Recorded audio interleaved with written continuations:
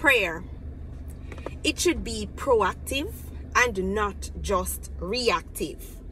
Prayer should be proactive and not just reactive. This is something that I'm learning to mature in my own prayer life, seeking to allow the Lord and His Spirit to direct me, cause me to be sensitive as to what to pray for in my family, in ministry, for my church, in the nation around me.